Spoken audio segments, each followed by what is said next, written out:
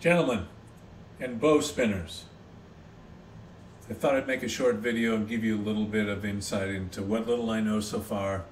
I'm up to about 600 a day, but I haven't been faithful the last couple of days. I've skipped, but today on the weekend I'm going to continue. These are a couple of walking sticks. This one I think I bought at maybe Multnomah Falls. It's made of oak. It's stronger than this one. This one bends a bit. It's made of pine, and it's the lighter of the two. They're both about between 54 and 56 inches tall, and that's fine. You can get a little bit longer one. Sometimes if you were in martial arts, you might get one that's 6 feet or so. But if you're going to practice this inside, which is another benefit of this, you don't have to go outside in the rain to do it. You need one short enough. I guess these are maybe 9-foot ceilings, so you need one short enough to work with the ceiling. So I'm going to show you a couple of ways to spin the bow, and hopefully you'll join me and push me, and we'll all get up to doing the 1,000 spins a day for 100 days, the 100,000 spins in 100 day challenge. All right. First I'll just show you on this particular walking stick, I need to find the gravitational center, which is not the center in terms of height, and get the balance with my hand here like this. Now what you can do is just put your wrist under, the top hand turns until the next hand catches. So I'm going the opposite direction with wrist over wrist. The bottom hand turns to receive, and the top hand curls around and continues the motion. So now I'm spinning kind of to my right, if you can tell. Let's try the other way. Okay, it's still wrist over wrist. I'm spinning to start out. This is my left hand turning to my left, and my right hand turns up and grabs the bow or the stick or the walking stick or whatever you want to call it.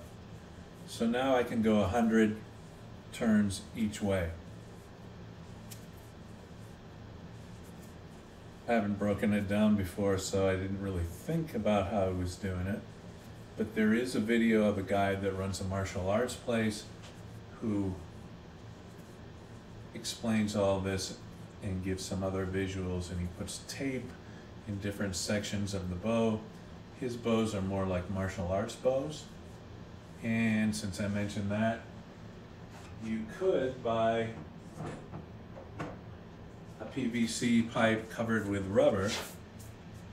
They're the least expensive. This is actually shorter. I think it's maybe 4 feet. And then I would just find the center and do it with this. Why are they like this? Well, in martial arts, a lot of times people will practice martial moves, right? And strikes and so forth. And one strike might be like this. It's easier to do that with rubber, especially if you're working with another friend and practicing some of these moves and you accidentally get whacked. I have gotten whacked a few times, but of course I'm already whacked, and you all know that. I've gotten whacked in the legs a couple of times, and your shin bones may have to take some punishment. But why do this? Well, it gives you, and a warm-up, by the way, that I didn't mention, is just to go in each hand. You don't count this as the spinning because it's just a back and forth. But you're getting wrist and forearm flexibility. You can feel it in the joints of your elbow. You'll gain strength and size, almost like a tennis player, in your forearms. You'll also, as you do more, as you get up to a couple hundred, 300 or 400 or 500, you'll feel it in your shoulders, in your forearms, and your biceps and triceps. So it's really a good exercise for your upper body, and it has coordination built into it, and sort of a sense of space and how things turn around you. So that's it. join the 100,000 spins in 100 days challenge. Help push us all along, and we'll have a Zoom or two to celebrate and help each other. Oh, one more thing. The one arm is you just turn on each side of your body. So I would turn my wrist over and swing around to the other side of my body and turn over.